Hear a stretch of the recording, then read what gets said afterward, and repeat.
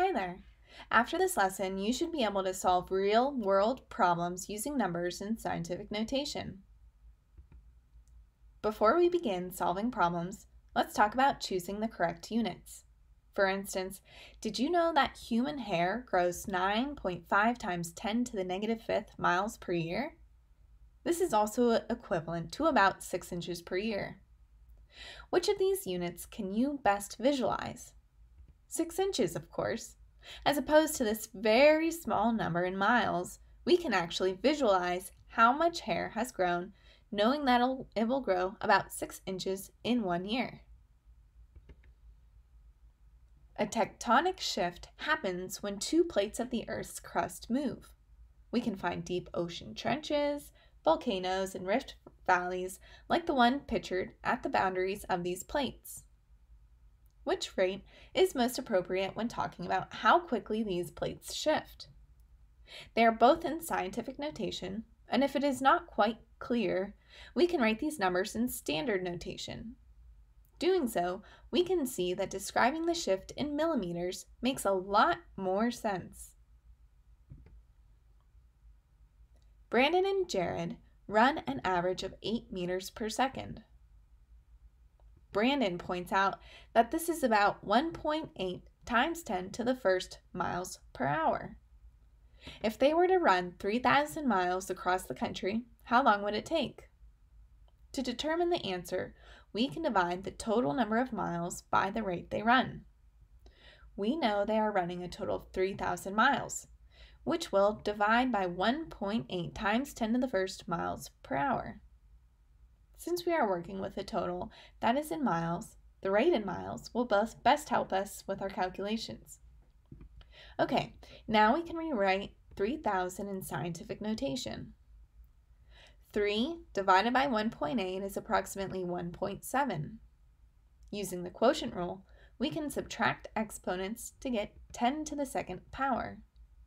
It will take approximately 1.7 times 10 to the second, or 170 hours to run across the country. Jerry and his team will be taking off on a mission to the moon. They will travel 2.5 times 10 to the fourth meters, or 2.5 times 10 to the first kilometers before they break through Earth's ozone layer. Then, they will travel another 3.9 times 10 to the 8th meters, or 3.9 times 10 to the 5th kilometers to the moon.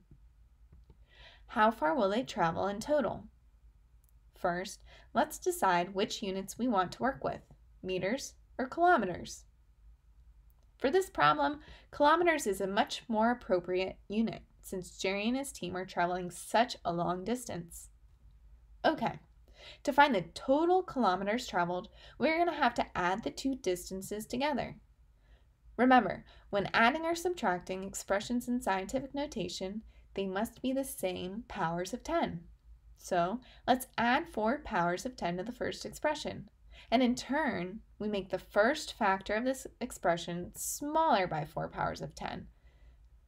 Great. We can rewrite our addition problem to reflect these changes. We will add the first 2 factors and multiply by the common power of 10.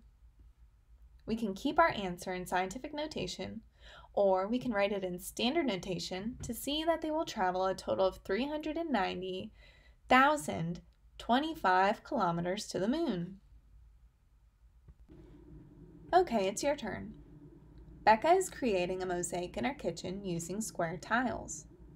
The box containing the tiles shows the width of each tile 2 different ways. If it takes 225 tiles to cover the width of the kitchen, how wide is Becca's kitchen? Go ahead and try to figure this one out. Well, if we multiply the width of a tile by the number of tiles, we can find our answer. Let's first choose which unit we want to work with. For this problem, it makes most sense to work in meters since millimeters is far too small of a unit to measure the width of a kitchen in. Okay, so we will multiply 2 times 10 to the negative second times 225, or 2.25 times 10 to the second tiles. 2 times 2.25 is equal to 4.5. And using the product rule of exponents, we can add exponents to get 10 to the 0 power.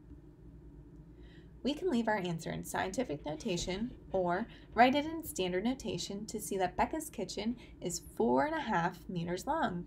Great job!